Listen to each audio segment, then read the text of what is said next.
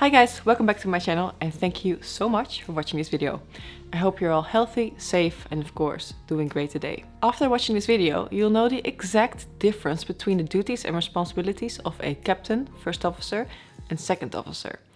You'll know the one and only answer to the question, who is the real pilot? And if you think you know it all, I will include some information which you probably did not know. I will also explain the differences between the duties of a pilot flying and pilot monitoring. If you like my videos and feel like supporting this channel, please leave a like, subscribe if you haven't already, and hit the notification bell so you never miss out any of my future videos. You can also support this channel by becoming a patron. Patrons receive all kinds of benefits, for example, these sorts of exclusive videos. The link is in the description box below.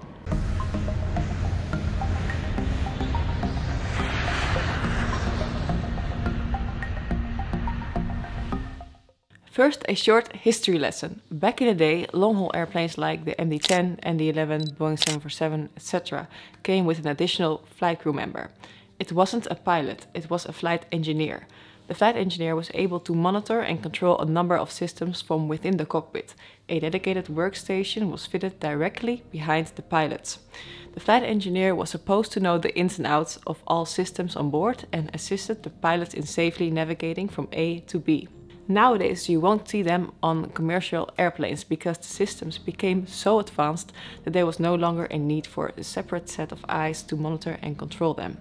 Fun fact, loads of flight engineers actually became pilots after their jobs slowly disappeared. Not all of them disappeared though. Flight engineers can still be found in the cockpit of military planes, for example. So who is part of the present day flight crew? On short-haul flights, you will usually see two flight crew members, a captain and a first officer. And on long-haul flights, it's common to see a captain, a first officer and a second officer. On extended long-haul flights, there can even be a fourth pilot, another first officer or a second officer. Another captain is also possible, but it is less common. So who is the boss if there are two captains, you might ask? I'll get back to you about that later in this video. To summarize, the basic flight crew consists of a captain who wears 4 stripes, a first officer who wears 3 stripes, and a second officer who wears 2 stripes. They all have their own seats in the cockpit, so let's continue with the flight deck seats. Who sits where? The left-hand seat is occupied by the captain or a pilot under supervision being trained to become a captain. The right-hand seat is occupied by the first officer or a pilot under supervision trained as a first officer or a right-hand seat qualified captain. Generally speaking, you could say captain on the left, first officer on the right, but most of you guys probably already knew this. During taxi, takeoff and the landing phase of long-haul flights, another first officer or second officer is seated on the third seat. On extended long-haul operations, there is even an additional crew member on the jump seat.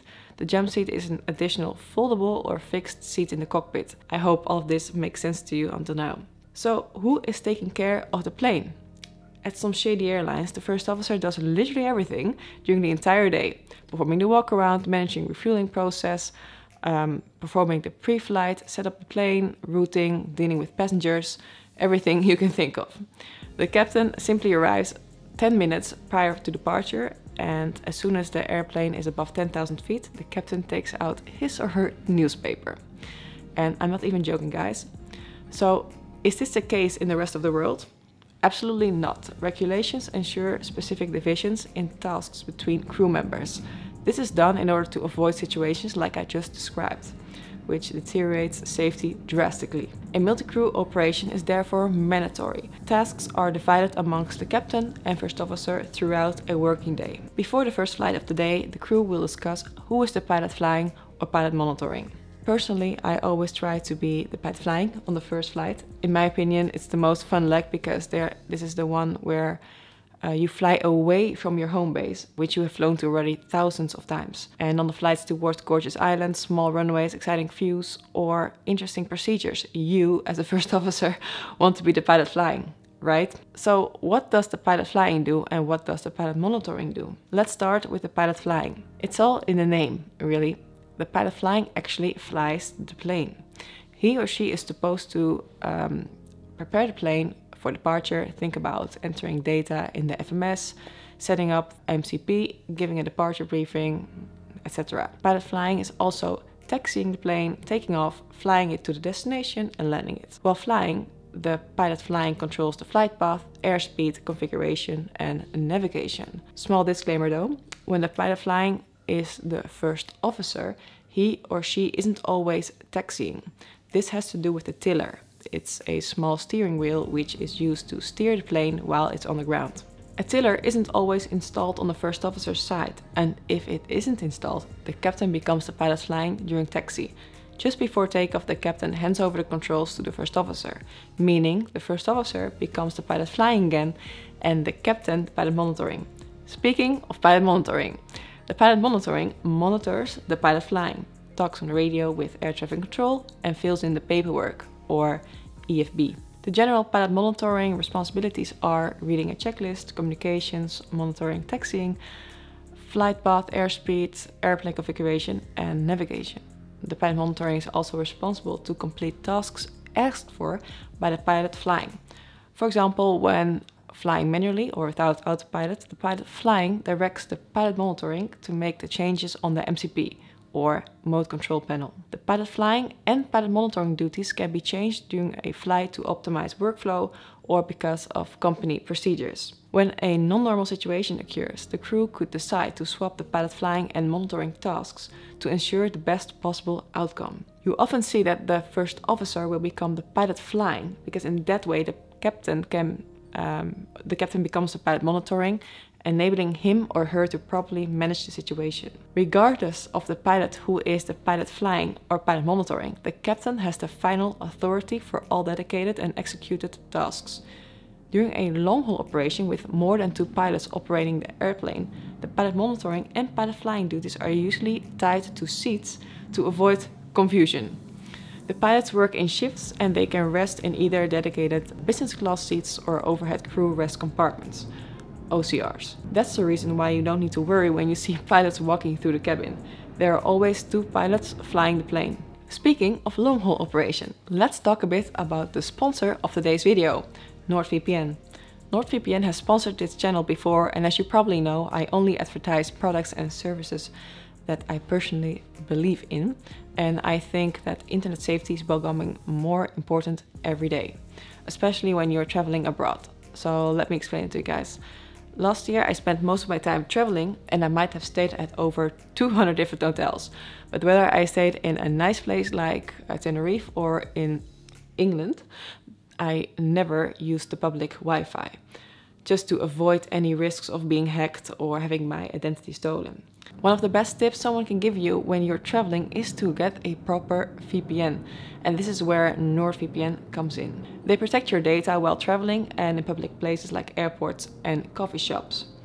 They also enable you to unlock Netflix, YouTube and your favorite entertainment websites while being away during layovers. I've been using their service for years now, and I'm happy to announce that this video is brought to you by them, by NordVPN, which results in you receiving a 68% discount on their service. NordVPN was also selected as the best VPN in Best VPN Awards for 2020, and they are compatible with most operating systems like iOS, Android and Windows. I truly hope you will consider using a VPN, and if you're interested in this offer, go to nordvpn/dbg and use the code DBG to get a 68% off a 2-year plan plus an extra month free. The link is added in the description box below. So let's continue. Why do we use ranks in the aviation industry? What's the difference between a first officer and captain? Well, the captain or commander is the boss, the one everyone looks up to. The captain is usually the most experienced pilot in a flight crew. He or she is ultimately responsible for the safe operation of the airplane and thus has the final say in anything that goes on board. And when I say anything, I mean literally everything and everyone. At the beginning of this video, I mentioned there can be 2 captains in one flight crew, remember? So who is the boss in that case? Well, the captain with the highest seniority will be designated as the commander. The first officer is basically the second in command, and the second officer the third pilot in command.